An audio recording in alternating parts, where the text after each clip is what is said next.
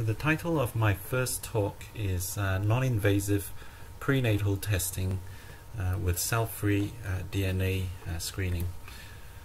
Now I'd like to start by talking about Trisomy 21 screening performance. So the performance of Trisomy 21 screening tests are measured by their detection rates and screen positive rates. And the concept of screen positive rate is a very important one. And that's because women who screen positive are offered a choice of diagnostic tests which carry a pregnancy loss risk. Non-invasive prenatal screening tests by cell-free DNA offers a detection rate of greater than 99% for a screen positive rate of well under 1%. So that performance is clearly beyond what is on offer by the current best test, the combined first trimester screening, which offers a detection rate of around 90%. For a screen positive rate of around 3%. So on face value, this is a revolutionary improvement in Trisomy 21 screening. As you can see in the chart here, historically we have age used as a screening test where false positive rates were in the order of 30% for a detection rate of 40%, and today we're seeing a screen positive rate of well less than 1% and detecting almost all cases of Trisomy 21 in our population. So you might ask, how is this possible? Well, the answer lies in the presence of cell-free DNA. Cell-free DNA is fragmented chromosome material that circulates in the maternal bloodstream. Now, maternal cell-free DNA comes from cell lysis, from placental apoptosis or break-off of placental cells that eventually mixes with the maternal blood circulation. Now, it has a very short half-life of approximately a quarter of an hour and practically undetectable 2 hours after birth, making it extremely useful for the current pregnancy with practically no risk of detecting an abnormality from a previous pregnancy. Now, the ability to identify DNA sequence quickly and accurately by way of the technology known as massively parallel sequencing has enabled cell-free DNA to be sequenced deeply. This results in the ability to identify the relative concentrations of cell-free DNA originating from each chromosome accurately. So therefore, if the concentration of cell-free DNA or broken up chromosome material is above a certain threshold for chromosome 21, the result is assigned as a high probability for Trisomy 21.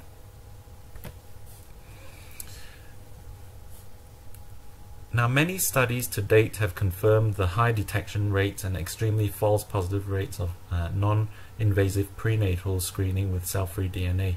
And you can see from this clinical validity study performed early in the development of this technique that there was a detection rate of practically 100% for Trisomy 21 cases and a false positive rate of 0.1 to 0.3%.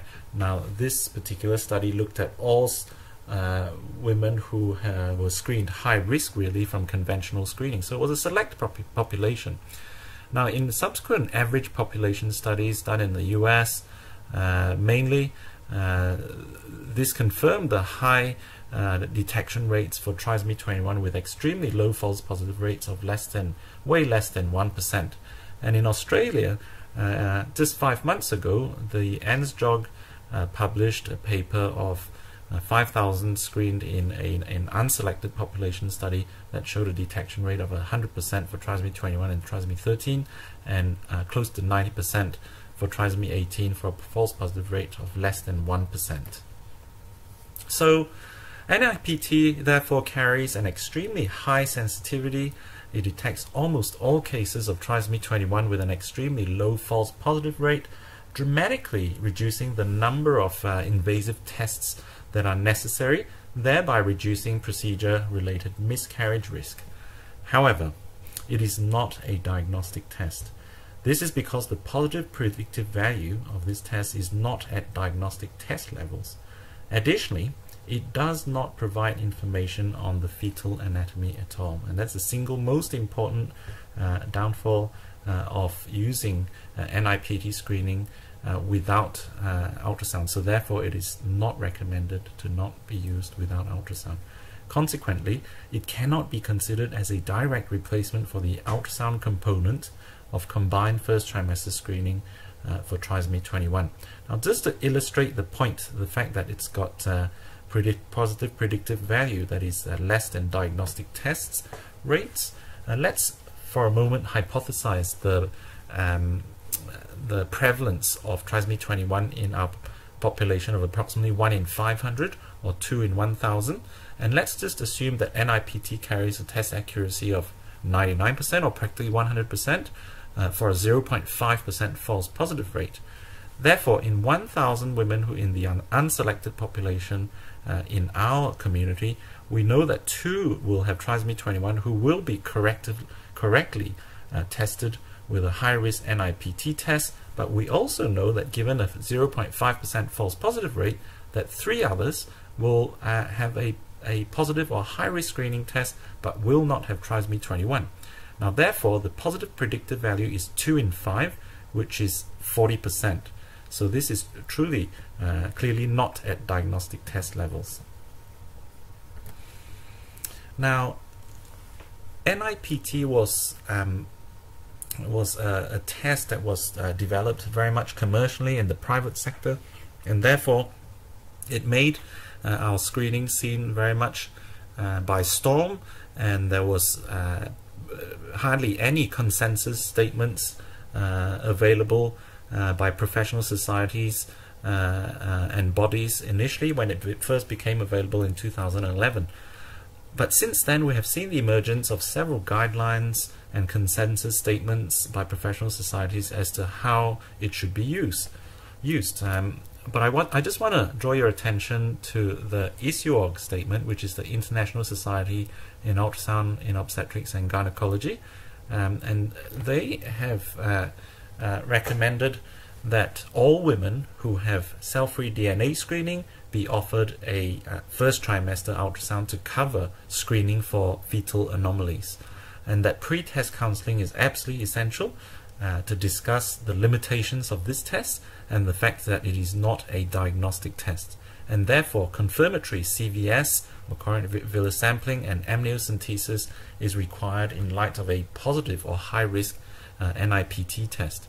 And non-invasive prenatal testing has not been evaluated in low-risk populations, and that NIPT may be used if a combined first trimester screening is considered not reassuring. And in the presence of fetal structural anomalies, invasive testing is recommended regardless of a low-risk NIPT result, because effectively NIPT is useful really for trisomy 21 and not the other chromosomes. So the question still begs, how do you incorporate non-invasive prenatal screening into your practice? Now, I'd like to propose 2 methods. Firstly, as a primary screening test, that is to use the cell-free DNA as a primary screening test, the first-line screening test for Down syndrome, but also perform a first trimester ultrasound to screen for structural anomalies. This is I guess the full 3-course meal option, where all the options are ticked to get the best test for trisomy 21 screening and the best test for screening for early fetal structural anomalies. Secondly, NIPT can be used as a contingent screening test. That is to say that the first line offered is still the combined first trimester screening, consisting of maternal serum screening and ultrasound for all women, and only use NIPT if there is a non-reassuring or intermediate risk on combined first trimester screening. This is sort of like a have dessert if hungry option. Go for the 2-course meal, and if the second course is not satisfying, go for the 3rd course. So really, this form of screening divides the combined first trimester screening from its conventional 2-tier low risk, high risk result to a 3-tier low risk, intermediate risk, and high risk result. And how do we use this?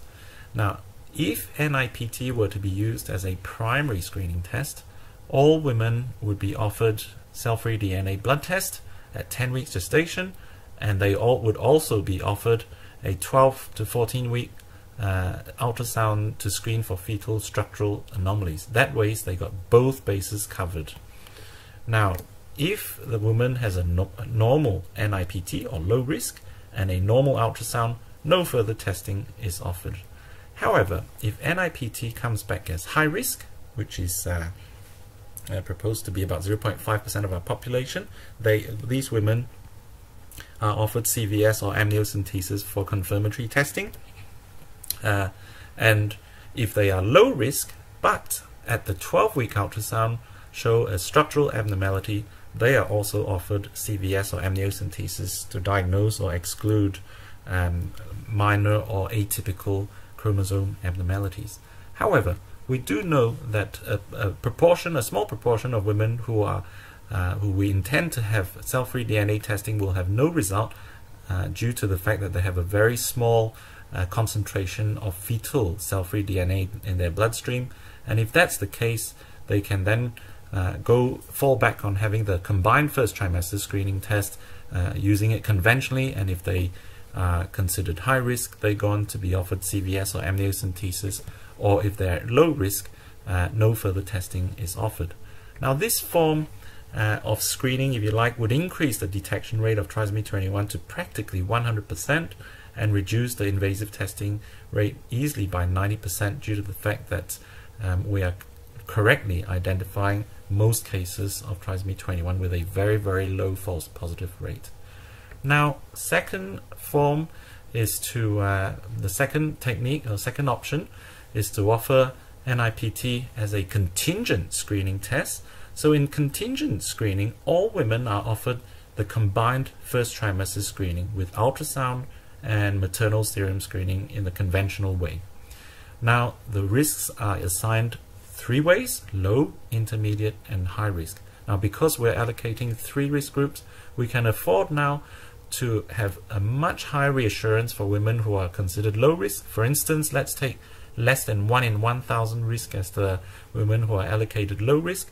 No further testing is offered, and it is estimated that approximately 87% will fall in this category. And would only offer invasive testing if the combined first trimester screening comes in at a very, very high risk, such as 1 in 10, to increase the pickup rate of major chromosome abnormality there, or trisomy 21. And it is estimated that approximately 0.5% of women will fall into this category. And approximately 13% of women will fall in the intermediate risk group, the non-reassuring risk group, and these women are then offered NIPT, and if NIPT assigns low risk, no further testing is offered, and if NIPT is high risk, further testing is then offered. Now, this model has the potential to increase detection rate of trisomy 21 markedly as well, probably 98–99%, and also reduce invasive testing. But the main difference compared to the NIPT as a primary screening test is that it is much less costly for our population, because only 13% of women will have to foot out the bill of paying for NIPT as opposed to 100% of women. So now then, how does NIPT fit in the timetable of the pregnancy? Now, we know that CVS is available after 11 weeks gestation, and amniocentesis is available from 15 weeks onwards. That's not going to change. And currently, our current screening program mainly involves combined first trimester screening, which offers a maternal serum screening blood test from 10 weeks to 13 weeks onwards, and ultrasounds offered between 11 weeks and 13.5 weeks to get a combined screening score, and the mid-trimester ultrasound offered from 19 weeks onwards. Now, if NIPT were to be offered as a contingent screening test, that would come after the first trimester combined screening. If it's an intermediate risk, women are offered NIPT as a contingent screen, and if they're high risk, go on to have amniocentesis or CVS. Now, if we were to offer NIPT as a primary screening test, the result for trisomy 21 screening would come very much earlier in the first trimester, enabling women to have ultrasounds for first trimester anatomy survey from sort of 12 weeks onwards, and ultrasound from 19 weeks onwards. But since we already know about the risk of trisomy 21, we would propose that to get a better view of the anatomy, that the first trimester ultrasound is moved to somewhere between 12.5 and 14 weeks, and that the second trimester ultrasound can be delayed to somewhere between 20 and 21.5 weeks to give us better views. Now, in conclusion then, I'd just like to point out that NIPT is a very, very highly accurate screening test for trisomy 21, not so good for trisomy 13 and trisomy 18. It is the best available trisomy 21 screening test. However, and I'd like to stress this, it is not a replacement for the first trimester ultrasound, and therefore a 12 to 14 week ultrasound is clearly still indicated for the best screening program for pregnant women in terms of trisomy 21 screening and structural anomaly screening, and that there are two ways of incorporating NIPT into your practice. Firstly, by way of a primary screening test, and secondly, by way of a contingent screening test.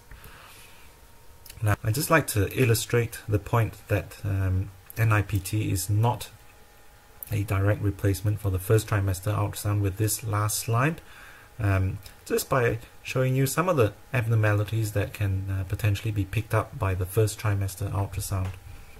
And this first image here, this is a fetus with acrania, which is where the cranium has not formed, and you can see there's no cranial vault here with an abnormally shaped head in the fetus. This is a fetus which has a major intracranial abnormality of fusion of the midline, and therefore creating a monoventricle in a condition called holoprosencephaly. This is a fetus with a major anterior abdominal wall defect and omphalocele. This is a fetus that has really what's called a limb-body wall complex abnormality, which is really resultant from amnion rupture sequence, where limbs can be missing, large anterior abdominal wall defects, scoliosis, clefts, facial clefts, and amniotic band type slash defects can be seen in the fetus, an imminently lethal condition. And fetuses with major heart abnormalities, such as a hypoplastic left heart syndrome, are seen in this fetus at 13 weeks. A fetus with a megacystis or a massively dilated bladder. A fetus that has a skeletal dysplasia or severe dwarfism, if you like, this being a lethal form of thanatophoric dysplasia. And finally, a fetus that has hydrops, which is really an end-stage condition of many types of conditions. So here in this page alone, you can see 8 conditions that are actually almost always lethal, and this can almost always be picked up in the first trimester. So by not offering the first trimester ultrasound when NIPT has been done, is really only seeing the tip of the iceberg, if you like, in terms of first trimester screening. Thank you very much for your attention.